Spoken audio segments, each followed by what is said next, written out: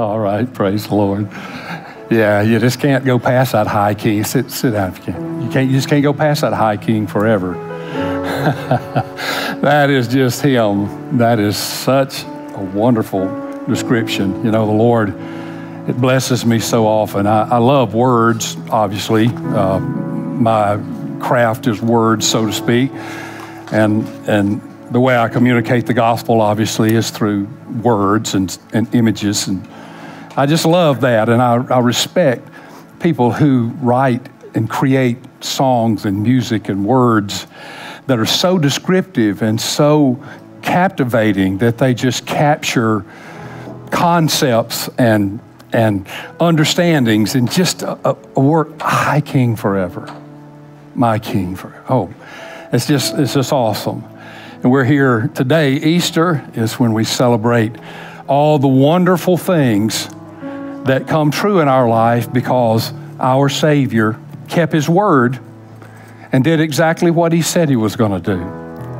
Let me ask you a question. I'm going to put this before you, and then I'll answer this question at the end of this first fateful day about the crucifixion of Christ. I just want to ask you, and don't jump the gun on thinking about it because it's not going to be obvious what I mean at first, so just kind of hang with me a second. Out of all the things, out of all the ways that Jesus could have died for us, why did He have to be crucified? Why couldn't it have been some other way? Why couldn't He died being hanged or even boiled in oil or drawn asunder or fed to the lions? Why was it the cross? Why did it have to be the cross? And why did it have to be so brutal? I've been studying now for the past couple of weeks, and you know how, you guys know how I am when I get into something. And I've just, every day, it's just been one brutality after another in this crucifixion. I mean, it's just barbaric, for lack of a better word. It is just totally cruel and vicious. And I'm thinking, okay, I know Jesus came and died for our sin. And I know that a price had to be paid for God's judgment against sin. In order to be redeemed, redeemed means to be bought back. So in order for us to be bought back, for the title deed of the earth to be bought back, there had to be a price paid.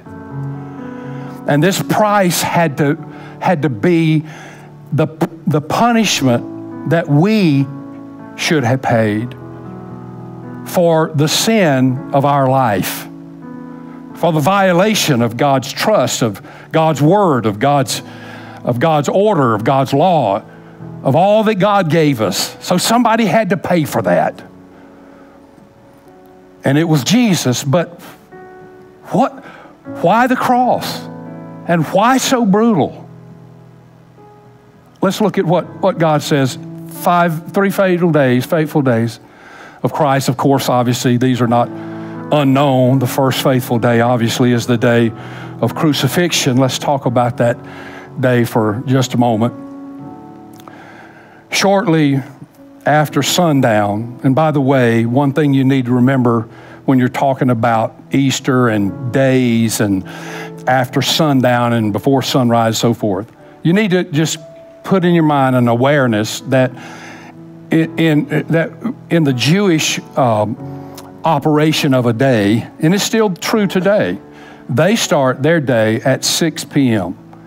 We start our day at midnight, so it's not so unusual. You know, we start at midnight and end at midnight. They just start 6 hours before at sundown. This came from the book of Genesis, where the evening and the morning was the first day. The evening and the morning was the second day. So they start their day with the evening, and it goes all the way around for a 24-hour period, and the morning follows. So shortly after sundown, which means this is the start of a new day, shortly after sundown on Passover Day, which is the first day of another feast called unleavened bread. It's the same feast. It's just the word for the first day of the feast, and it celebrates the death angel passing over the children of Israel when they put the blood on the doorpost when God delivered Israel from Egyptian bondage. So it is the first celebration of the feast day, the festival, the holy convocation season. There are 3 feasts in the spring, one about 50 days after the spring, which is Pentecost, and then 3 fall feasts. They all happen in the same month in the fall. This is the first feast of the year. And this is Passover, the first full moon of spring, 14th day of Nisan in the Jewish world. And shortly after sundown, Jesus gathers his disciples together and takes them into a room that has been prepared for them. And Jesus in that room eats the Passover meal with his disciples. Right in the middle of the meal, Jesus stops eating and he takes off his robe and he wraps himself with a towel. And he gets down and he begins to wash the disciples' feet.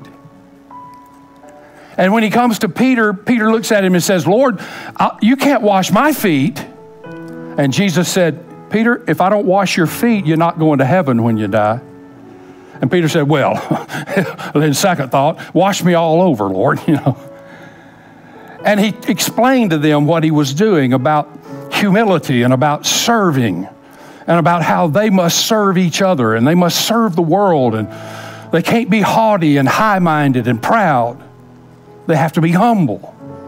And when he finished washing their feet, he got back up and they finished the meal, and at the end of the meal, he took the bread and he broke it, and he said, "This is my body, which is broken for you."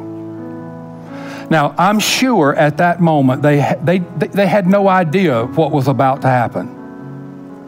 Even though he told them, "I'm going away, but I'm not going to leave you comfortless. You're not going to be orphans. I'm going to send someone just like me, except he's going to live in you.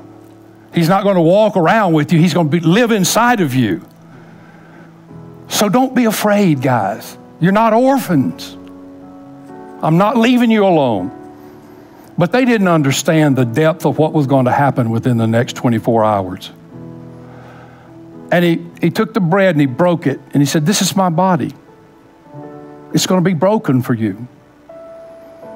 Here, you take this and eat of it. And as often as you do this, from now on, for the rest of time, I want you to remember me. And remember that I was bruised for your iniquities. I was chastised for your peace. And by my stripes, by the way, which are going to be many, many, you're healed."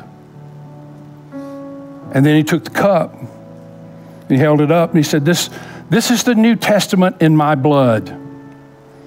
Without the shedding of blood, there's no remission of sin. So this is my blood, which is shed for you. Take and drink of it.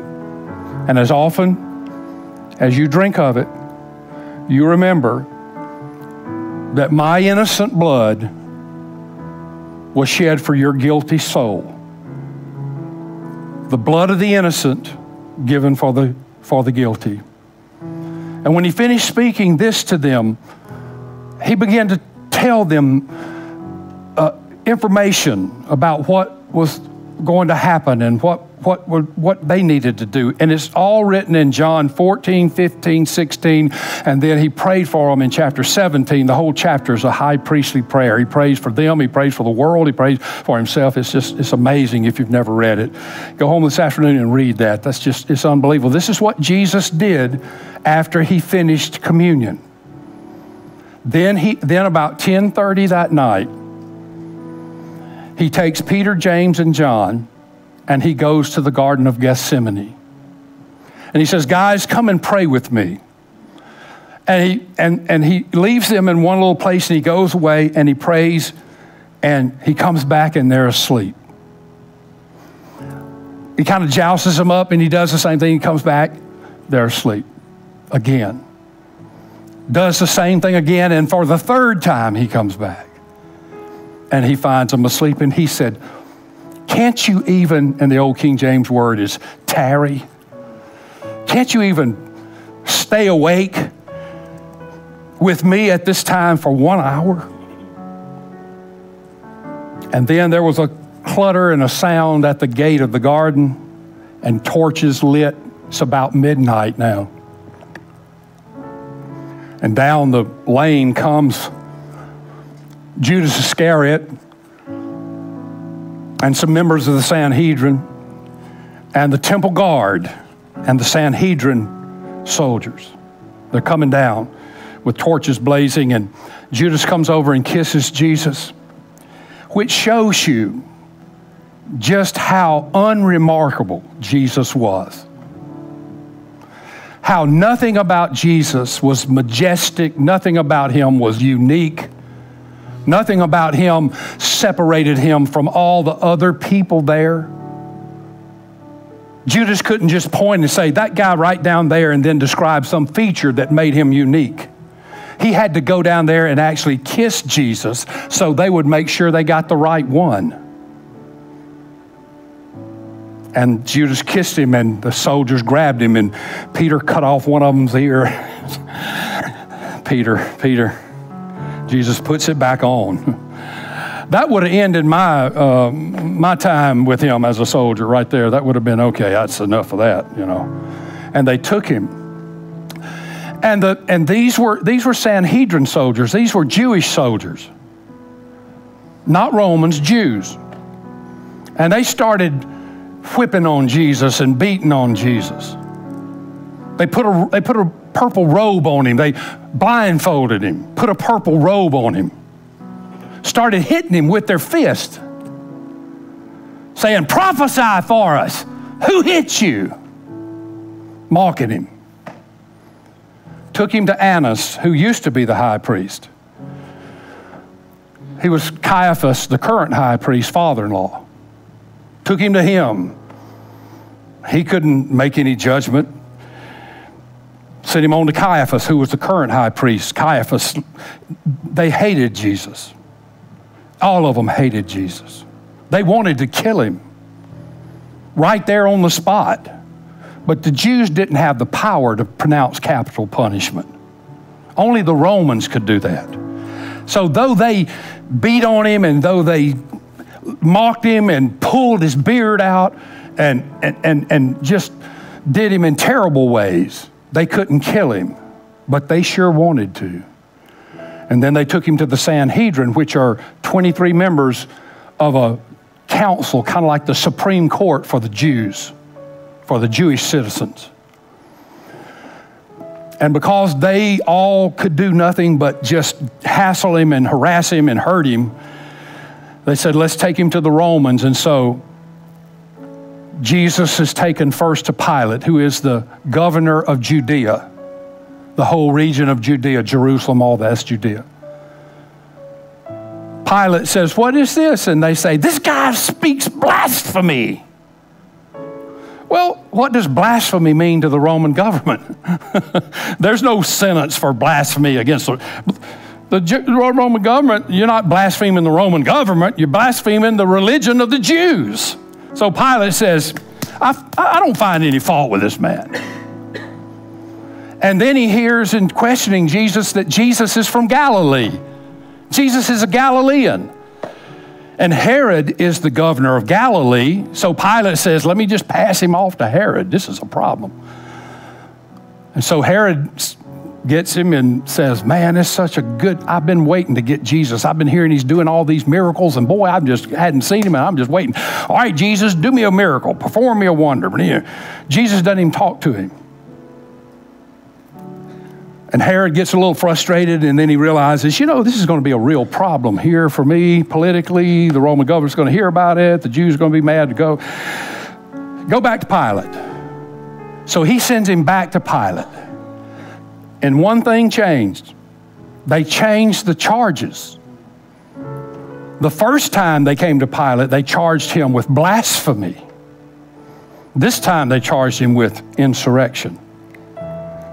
Because insurrection now was a sentence that the government could pass a sentence on. He's still doing the same thing, isn't he? He's never original. He just does the same thing. Look, guys, we're living through this. We're living through it. What's going on right now? Same stuff. Everything's the same, just the names and the characters have changed. Same pattern, same everything. So Pilate says, I'm washing my hands of this. And then he says, okay, I got an idea. I'm going to get him off the hook. And he says, in the Jewish custom on Passover Day, it's customary that we release for you a prisoner. A prisoner gets grace today, gets released from prison. So, go to the prison, get me the biggest stinking bomb down there. Okay. So they bring back a murderer, traitor, insurrectionist for real. One of the worst criminals in that whole area. I'm sure everybody breathed a sigh of relief when Barabbas went to jail. And they brought Barabbas out there, and Pilate said, who do you want me to release today, Barabbas or Jesus? And this knowing they were going to say, Jesus. He did nothing but good. He did nothing but bless people. He healed people. He fed people. He taught people. People love Jesus. And this murderous pervert over here, this rascal, this traitor, and all the people said, give us Barabbas. Delusion. Delusion. Same thing today. Same thing. Delusion. And so he takes Jesus and he gives him to the Roman guards. And the Roman guards take him down into the praetorium, which is their dressing room, so to speak. And they start beating on Jesus. They hit him with sticks. They put a crown of thorn on his head. Start beating him on the head, driving those thorns down into his head. Start mocking him, spit on him, slap him all in his face. Pluck, pluck, pluck, whatever the Jews didn't get. Pluck his beard out, mock him and ridicule him. And why is Jesus going through all of this? Why is this happening to him? He's doing it for you and me. He's doing this because God loves us. And God loves us so much that he wants to be in our presence. That's why he created us. Do you know why God created us? Because he wanted to be in our presence. He wanted to have someone to fellowship with. Someone that would love him back and someone that would want to fellowship with him and that he could interact with and he could have relationship with and fellowship with and walk with and talk with and we could be his friend. And we could have that kind of relationship. But when Adam and Eve sinned in the garden, boom, God could no longer be in our presence. He wanted to be back. So here's Jesus suffering everything that he suffered so far. Well, that's not all. The scourging begins now. Do you know, as far as I know, and I've done a lot of study. Now, you may be able to find it on Google, or somebody may find it, Siri or one of those Alexas or whoever you talk to, Lucifers or whatever they are. They may find something about this that I haven't been able to find, but I've been looking and I can't find anyone in recorded history that has ever been both scourged and crucified. Scourging was a capital punishment. Crucifixion was a capital punishment. You either got scourged or you got crucified. You didn't get scourged and then get crucified, except Jesus, the only one ever to be both scourged and crucified. And the scourging begins. And I read an article, and I know some of you have probably seen it before. It was written in 1986. It was in the American Journal, the Journal of the American Medical Association. That JAMA that you see in doctors' offices, JAMA, that's the Journal of American Medical Association. Not a Christian organization, right? They wrote an article in the March 1986 edition. You can look it up. It's online. It's famous now.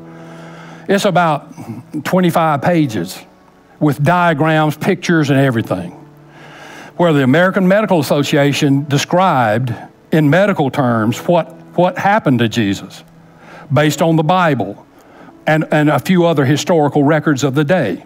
What happened to him medically? What happened to him? Well, I'm not going to read the whole thing to you, obviously. It's about 14, 15 pages. So I just kind of condensed it down a little bit. I want to read you just a second this. This is the scourging. When the decision was made to scourge an individual, the victim was first stripped of all clothing so his entire flesh would be uncovered. The victim's hands were tied over his head to a scourging post. His wrists were securely shackled in metal rings to restrain his body from movement. When in this locked position, the victim could not avoid or dodge any of the lashes. Romans were professional at scourging and took special delight in the fact that they were the best at punishing their victims. Once a person was harnessed to the post, the Roman soldier began to put him through unimaginable torture. One writer of this day noted that the mere anticipation of the first blow caused the victim's body to grow rigid, the muscles to knot in his stomach, the color to drain from his cheeks, and his lips to draw tightly against his teeth as he awaited the first sadistic blow. The scourge itself consisted of a short wooden handle with several 18 to 24-inch straps of leather attached. The ends of these pieces of leather were tipped with sharp, rugged pieces of metal, wire, glass, and jagged fragments of bone. This was considered one of the most feared and deadly weapons of the Roman world.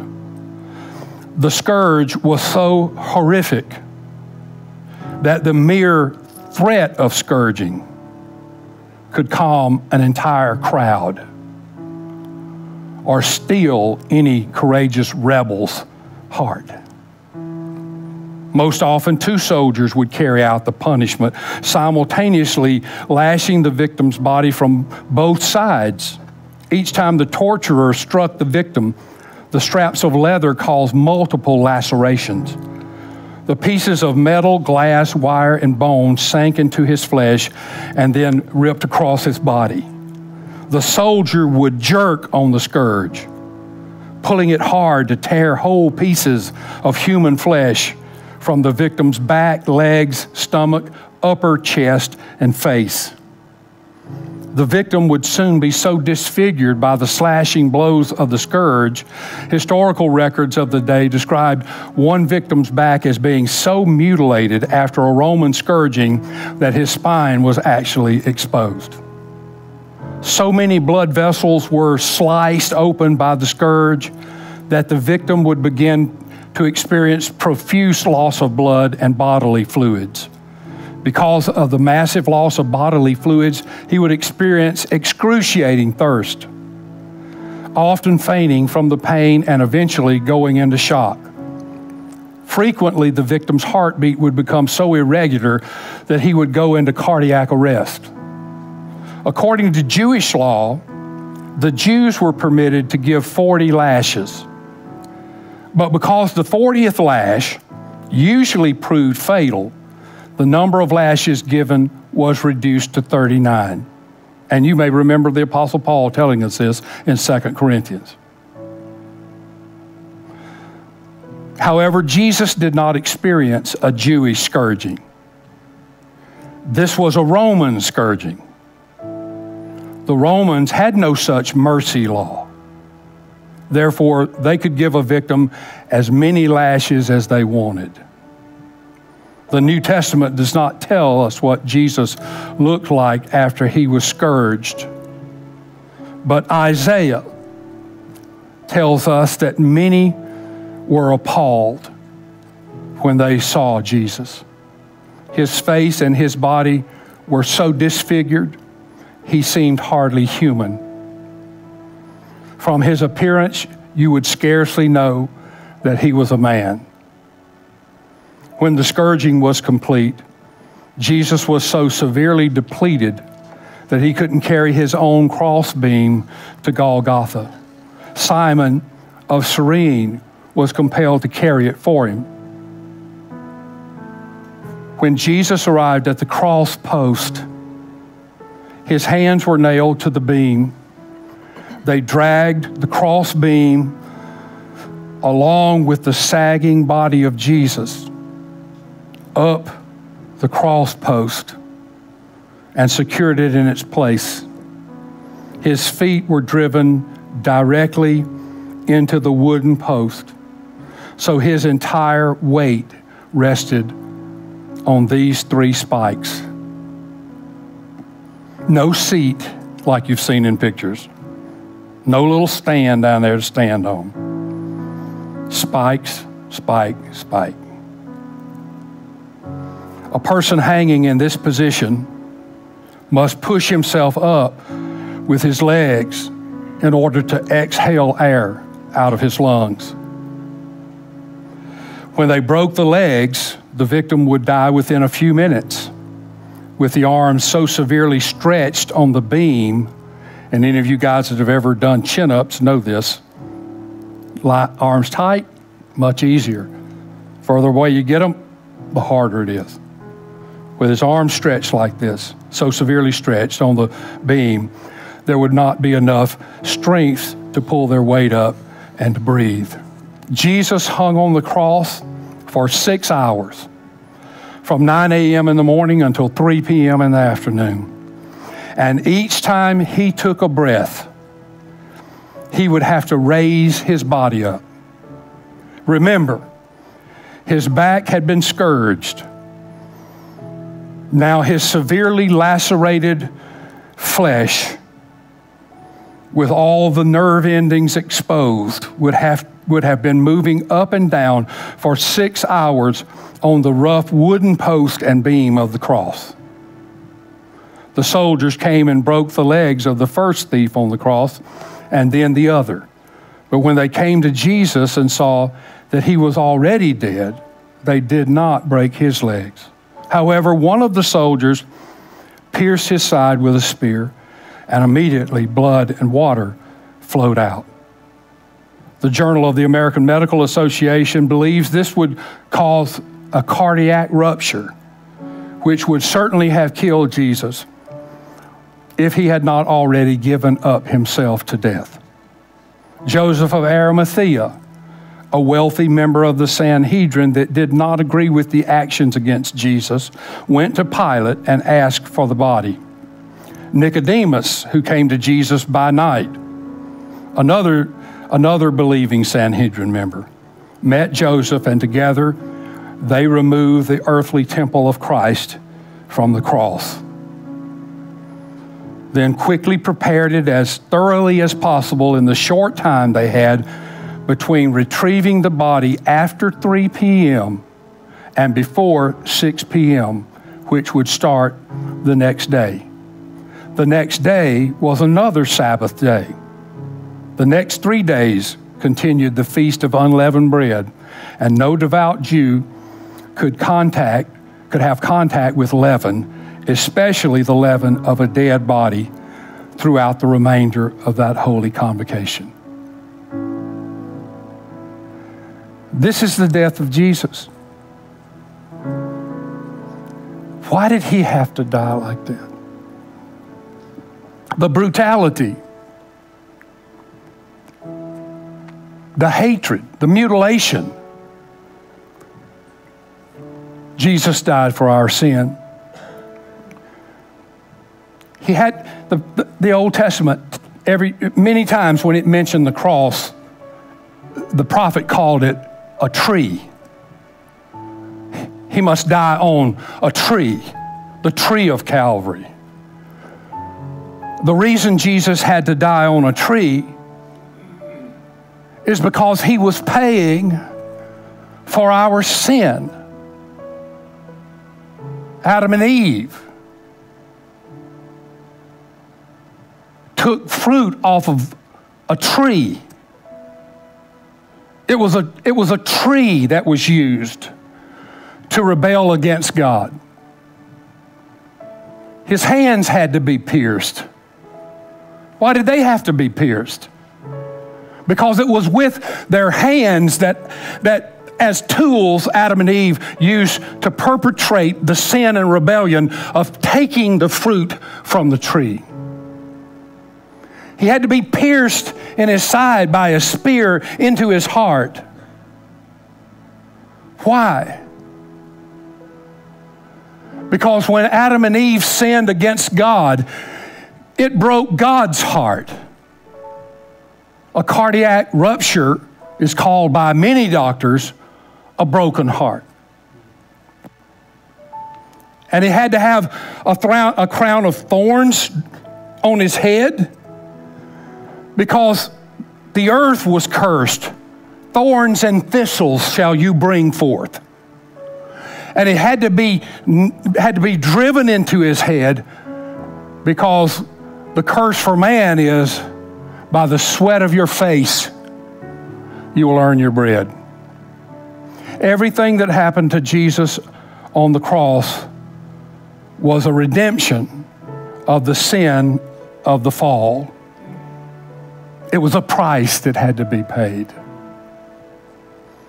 And it all had to be paid. So let's stand to our feet now, and I want you to get your elements.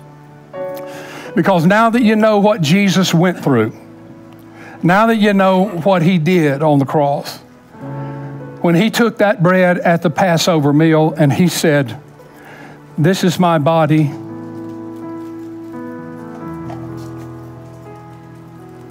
If you need a bread, just lift your hand. Just will bring you one. Anybody needs a bread or a juice? All right.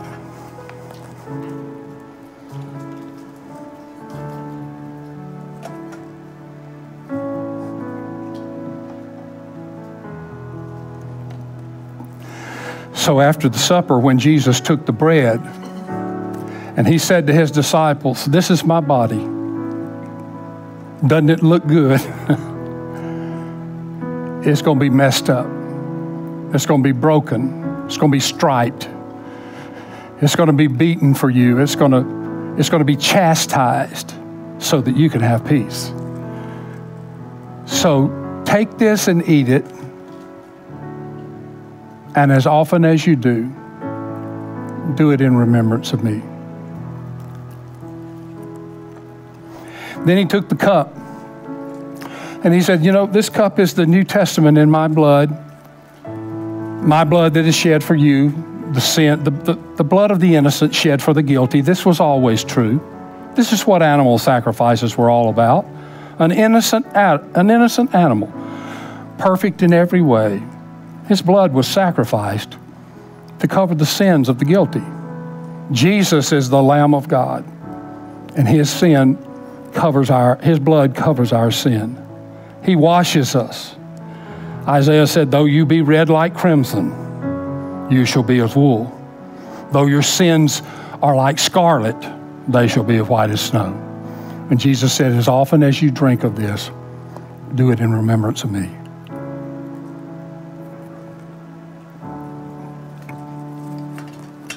All right, you guys may be seated. So the first faithful day is over. The second faithful day, and it's not. I'm gonna make this one quickly for you. It's really, but it's important. The second faithful day talks about his burial. Why is it important that Jesus would be buried? I mean, he's already been crucified. His blood's already been shed. He's already suffered violence. What is the burial all about? Well, let me read you a passage out of Matthew 27. And this talks about the burial of Christ. On the next day, this is Matthew 27, verse 62. On the next day, now remember, the next day is about 5 minutes away, all right? On the next day, because the next day starts at 6 o'clock. So they've put Jesus on the cross, and it's almost sundown. I mean, they got to get him on the cross before that day ends, because the next day is a high holy day, and they can't touch a dead body on a high holy day. So we got to get him on the cross, get him off the cross in the tomb. So on the next day, a few minutes later, basically, which followed the day of preparation, which is Passover day, the chief priest and the Pharisees gathered together to Pilate, saying, "Sir, we remember that while he was still alive, how this deceiver said, 'After 3 days I'll rise.' Therefore command that the tomb be made secure until the 3rd day, lest his disciples come by night and steal him away and say to the people that he has risen from the dead. So the last description will be worse than the first. Last deception will be worse than the first." Pilate said to them, "You have a guard. Go your way. Make it as secure as you know how." So they went and they made the tomb secure. They put a giant boulder in front of it. Took many, many guards, many strong men to roll that giant stone that covered the entire opening of the tomb. Imagine this, how many people that took. So they rolled that giant stone there, and sealing the stone, which means they took mortar, some type of mortar, and sealed around where the stone touched the rock of the tomb so that air and nothing could get in or out, and setting a guard. So they rolled the stone, sealed it up from the outside, and then they set the guard there. This was the burial of Jesus. Burial is important. There are 2 reasons why burial is important. One is burial displays finality. When someone passes and we bury them, that says they are not here. Their body is gone. The house that they lived in is closed. And though you might have thought there was a chance that they would be alive again or alive, this burial says that's not so. This is a finality. The second thing that it does, and this might sound funny, but in the scripture, burial is always associated with baptism. Now, let me just show you how this is important for us. Because as Christians, baptism is an important function of our relationship with Christ. Now, I do not believe that you must be baptized in order to be saved. I do not believe this. I think that if you can be baptized and you have the opportunity to be baptized, I don't know why you wouldn't be baptized if you believed in Christ. So, though the thief on the cross never had a chance to be baptized, today you'll be with me in paradise, Jesus said to him. And there may have been a few others that may not have had an opportunity to be baptized after they received Christ because they faced death momentarily. Baptism is always related to burial. Let me read you in Romans 3 real quick. Romans 6. Paul says, "What shall we say then? Shall we continue in sin that grace may abound? Certainly not. How shall we who died to sin live any longer in it?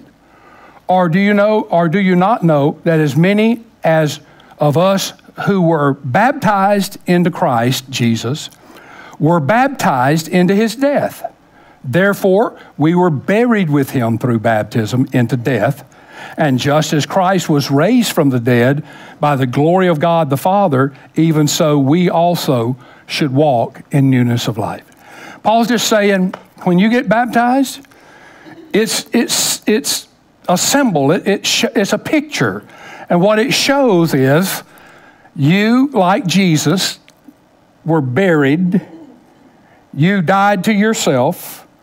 And then as Jesus was resurrected, when I bring you back up, you get resurrected to new life.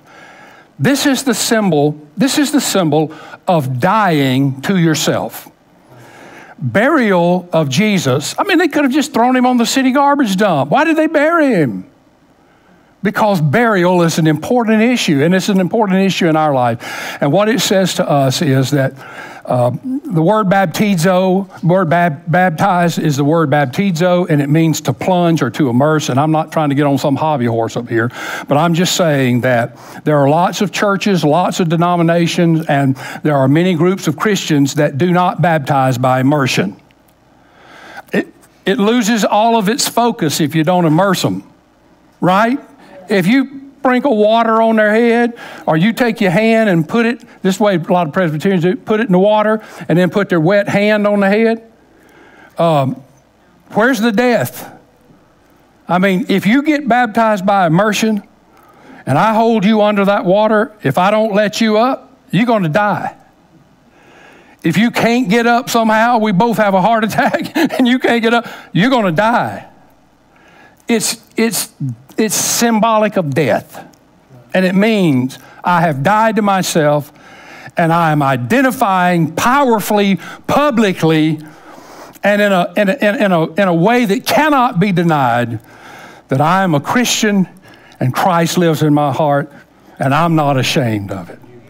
I'm a brand new person in Christ.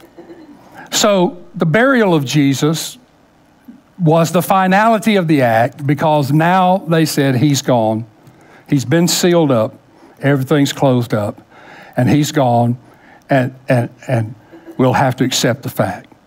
Now the third fateful day is the day of resurrection.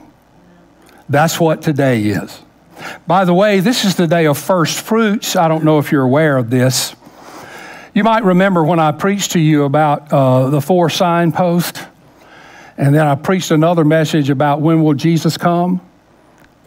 And I talked to you about these Jewish feast days, these holy days that God gave the Jews. They're the only nation in the world that God gave them their holidays. And there are 7 of them. First one's Passover. Unleavened bread starts basically the next day. Well, Passover is really part of unleavened bread, so it's all one big feast. It lasts for several days. So between the time Passover was, back about 3 days ago and 3 nights ago, unleavened bread lasts all the way over to here. Today is first fruits. Jesus rose on first fruits, meaning that he is the first fruit of those that sleep. That's what Paul said in Corinthians. In other words, Jesus is the first one to be resurrected and to go to heaven. That's what it means. And because he's the first, it opens the door for everybody else to follow him. No one could do that until he went first and did it. And now everybody has a number. You know, you've heard the old phrase, your number's up. That's where that came from. You have a number. Somewhere down the line, your number will be up and you will go.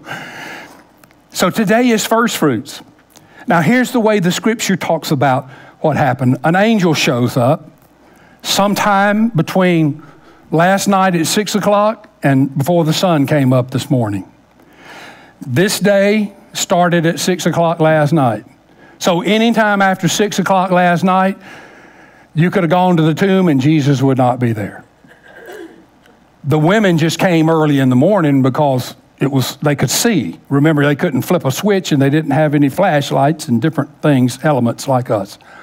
So sometime before sunup, an angel shows up and rolls away this huge stone in front of the door of the tomb. You know, angels are powerful. Let me read you. I found this in Revelation 20. This is just a description. And this is just an angel. One angel, not even named. This angel's not even named. So it's not Michael and it's not Gabriel. It's just some angel, indiscriminate angel. It was almost like Michael said, well, who are we going to send to do this? And Gabriel said, well, I don't know, send a new kid. You know, I mean, he's not even called by name. That's how indescript he is. Let me show you what he did. Revelation 20, verse 1. Then I saw an angel coming down from heaven, having the key to the bottomless pit, and a great chain in his hand. This indiscriminate angel, he laid hold of the dragon, that serpent of old, who is the devil and Satan, and bound him for 1,000 years. And he cast him into the bottomless pit and shut him up. And he set a seal on him so that he should deceive the nations no more. That's one angel. Grab the devil. All of those people that talk about, I'm going to hell and party with the devil like he's some grand poobah, he can't even whip an angel, much less anything like that. I love the description Matthew says about this angel. Listen to the way Matthew says the angel was when they got to the tomb. Matthew 28. Now after the Sabbath, as the first day of the week began to dawn, Mary Magdalene and the other Mary, a bunch of Marys went to the tomb, and Salome, John's mama, Mary came to see the tomb. And behold, there was a great earthquake, for an angel of the Lord, could have been the same one, an angel of the Lord descended from heaven and came and rolled back the stone from the door, this part I like, and sat on it. He rolls it back, and then if I had something up here to lean back on, I'd cross my legs and lean back and cross my arm like it, and sat on it. As if somehow he expected somebody to try to come and do something with that stone. He's sitting there like, all right, he's like Clint Eastwood angel, you know, something. Go, hey, punk, you feel lucky? Go ahead, make my day. And he sits on the stone, daring somebody to come. You know, come on, demon, I dare you. His countenance was like lightning, and his clothing as white as snow. And the guards shook for fear of him and became like dead men. These are special forces Roman soldiers. These are the Marines, the Army, the Air Force. These are the special everybody's, the Green Berets. These are the Wolverine. These guys are the Praetorian Guards. And it scared them so bad, they just started shaking right in the middle of it. And then I think they just played possum, be honest with you. I think it said they fell like dead men. I think that was just like, ooh, you know, because he was sitting there with his arm crossed going, what you going to do? And they just went, like a possum. Have you ever seen a possum play dead? He just falls out. So that's what happened. That is an angel. So the one angel shows up. He moves the seal stone that the guards put in place. And Jesus comes, and Jesus appears to Mary, his mother, and Mary, the mother of James and Joseph, and Salome, the mother of John, who are coming to anoint his body. Then Jesus says to Mary, go tell my disciples I'm coming to anoint them, and I'll meet them in Jerusalem in the upper room. And so that's where we pick up right here, John 20. Then the same day at evening, being the first day of the week, when the doors were shut, and that means shut up, it means like locked. So here are the disciples in the upper room with the doors locked. It says, for fear of the Jews. Now get the picture. The women are at the tomb, wide open, coming with spices for Jesus. The men are locked in a room, scared of the Jews. I don't have anything else to say about that. I just wanted you to notice it. Where the disciples were assembled for fear of the Jews, Jesus came and stood in the midst. And I did tell you the doors were locked, right? Yeah. Here's Jesus coming into a locked room, standing in the midst, and said to them, peace be with you. I think it is appropriate to say something if you walk through the wall. If you walk through the wall, I think you're going to pretty much have to say something to whoever's in there. like peace, hey, it's all right. You guys, settle down, So Jesus is standing in the room. Now, the only reason I brought that up is because this tells me something. It tells me that Jesus has a resurrected body, not a resuscitated body. This is not a human body. Human bodies can't walk through walls. But resurrected bodies, and guess what? We're going to have a resurrected body one day, and it's going to be just like the body of Jesus. It's going to be able to do everything Jesus could do. So here is Jesus walking through the walls to signify to them, hey guys, I know you saw me get put in that tomb.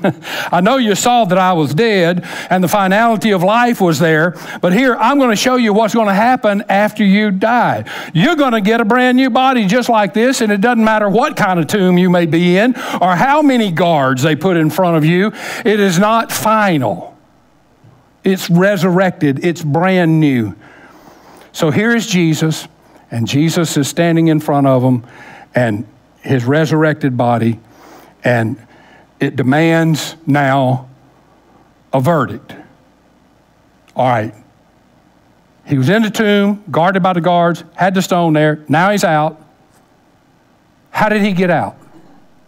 All right. He either had to be resurrected, or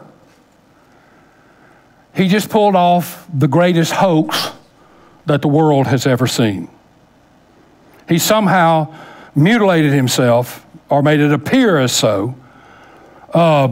He died and nobody could find a pulse, a beat, or anything. He couldn't even really find his arm probably. And then he goes in the tomb and he's got Roman guards there and he's got a big stone and it's sealed from the outside. And now he's out walking around, walking through walls. Oh, by the way, just so you'll know it, when I get my resurrected body, if you live in a mansion next to mine and I run out of bacon, I'm coming through the wall. I just want you to know, all right? I don't care if you lock the door or not. I'm coming through the wall, and I'll be the one with a piece of bacon hanging off his nose in your refrigerator, rummaging around. It'll be a great day one day. I'm serious. The Lord promises us that. But here's Jesus. All right, so what happened? How did Jesus get out of this thing? Well, it's so important that you believe that he was resurrected, that it is one of only two responsibilities, acknowledgments, that's a better word, that it is only one of two acknowledgments that you must make in order to be saved. Romans chapter 10, verse 9 says that if you confess with your mouth the Lord Jesus, that means I surrender. You're my Lord. I give up. I don't have a kingdom. You have a kingdom. I believe in your kingdom. I give myself up to you. I'm not fighting it anymore. You're Lord. I'm servant. Confess with your mouth the Lord Jesus. And here's the second acknowledgement. Believe in your heart that God has raised him from the dead. You will be saved. Now, I want you to know that I've talked to people. I've been in the ministry 47 years. I've been in many countries, much less this one, all over creation.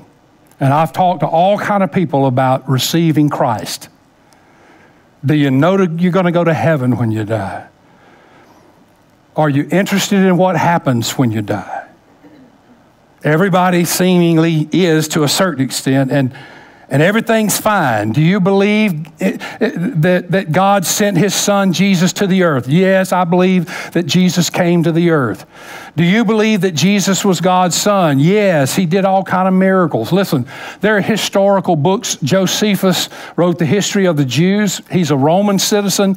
was not one of Jesus' followers, was commissioned by the Roman government to write the history of the Jews, and he wrote the history of the Jews, and he describes all through there about this Jesus of Nazareth who went around doing miracles and wonders, and he even makes the statement about him. He says he calls him a man, and then he backs up and says, if it's legal to call such a one a man. I mean, come on, there's lots of evidence.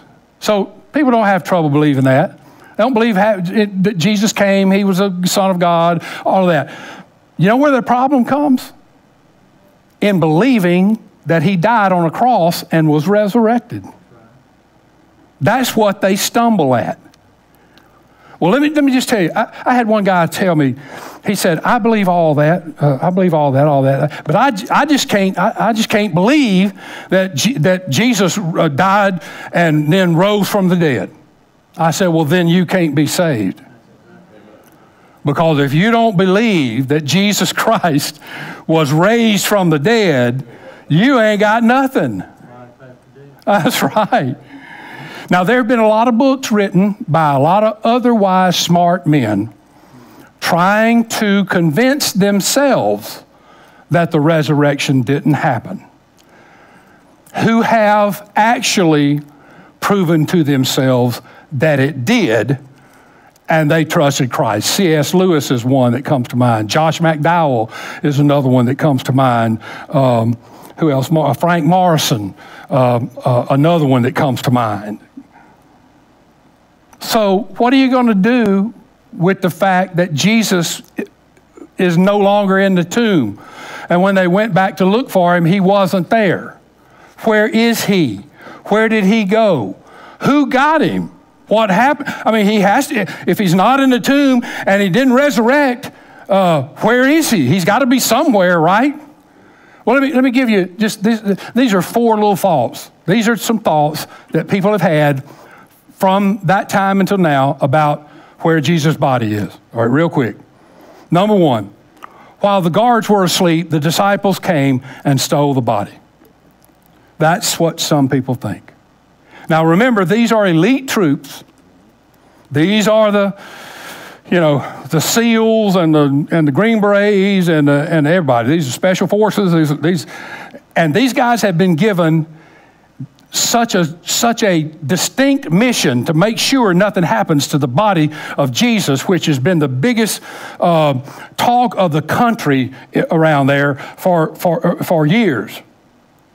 So you've been given this massive assignment, very important assignment, and you're an elite troop, and you're going to go to sleep. You got to stay up 6 hours, and you're going to go to sleep. And if they did, if the disciples came and stole it, who rolled the stone away for them? I mean, I know the disciples were in good shape. They were young and they were in good shape for what they did, but they were fishermen and tax collectors and, I mean, there were no bodybuilders, weightlifters, and special strong people in here. Who rolled the stone away for them? And then if these disciples came and stole the body, then they knew that they had stolen the body and that Jesus really didn't rise from the dead like he said. So why is it then that every disciple died a martyr's death? They were boiled in oil. They were fed to lions. They were crucified upside down. All for what? For proclaiming that Jesus Christ is the Son of God. And you can be saved in his name. And I just submit to you that look, there are plenty of people that die for a lie. But there are nobody I know that dies for a lie that they know is a lie. So you can't tell me that, why did the disciples die for Christ if they knew they came and stole the body? Let me give you another one. Here's another one. This is brilliant. The authorities stole the body. That they knew those rascally disciples were going to come steal it. So they just beat them to the punch and they stole it before the disciples could come and steal it. And the only question I have about that is, look, if you're the Roman government and you have the body, and these disciples are going around saying, he rose from the dead, just like he said, and you have the body, Wouldn't you bring it out, drag it out in the middle of the street and say, throw it out and say, hey, there it is. If he's resurrected, what is that? And then you could have put down the insurrection right there on the spot. Doesn't make sense. Number 3, the authorities and the disciples couldn't find the correct tomb. Oh my goodness. They're looking in the wrong tomb. Why don't you look at the ones with the guards out front? They can't find the right tomb. You mean 72 hours after they put him in the tomb, now they can't find the right tomb? With guards in front of it. Okay, that doesn't make a bit of sense. Here's the most elegant of all the theories. It's called the swoon theory. This is really laughable, actually. All right, it says that Jesus did not really die on the cross. He simply fainted. Okay. When the guards came to break his legs, they just thought he was dead. He wasn't really dead. So they took his body down off the cross and they wrapped it in burial clothes. Now, this stuff about the Shroud of Turin is a bunch of mumbo-jumbo garbage. Jesus didn't wear a shroud. The scripture says they wrapped. The Jews wrapped bodies like pieces of cloth, long, wrap, like a mummy wrapped up. And then they put a towel on his face. He didn't have some robe with some face burn. He had a towel on his face. He even left it folded up over there. The Bible tells you what he was buried in. Anyway, so these soldiers wrap his whole body up like a mummy while he's just fainted. All right, now it goes on. Think with me now. And they took his body and they put it in a tomb and they rolled a big stone in front of it and sealed it with mortar.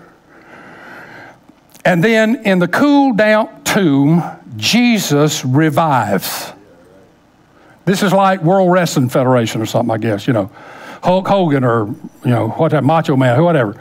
I mean, you know how those guys get beat down and then all of a sudden they revive and they just become super powered? That's what happened to Jesus, according to this theory. And then he gets up. Now remember, he's all wrapped up. He gets up somehow on these feet that are mangled because a spike's been driven through them. And then he somehow unwraps himself from all of this wrapping. I mean, I don't know how. He maybe got a finger out or I have no idea how that would happen. And then with that scourged, ripped body, he rolls the stone away. Remember, that's been sealed from the outside. So he's got to unseal it. He's on the inside. He's got to unseal the outside. And then he's got to roll that big old stone away by himself with this body that is emaciated, no blood in it, no body fluids in it, been out for days. He's got to do that. And then he has to overpower these special forces. Now, how he's going to do that without leaving any marks on them, I don't know. How are you going to overpower them without, I mean, if you were martial art, some of these heroes we have nowadays on TV, like Jack Reacher and people like that, I don't know, y'all know a bunch of them, but those guys can beat up anybody. They could, 10 of them could be there and it wouldn't matter. They're going to get them all. But they have marks all over them.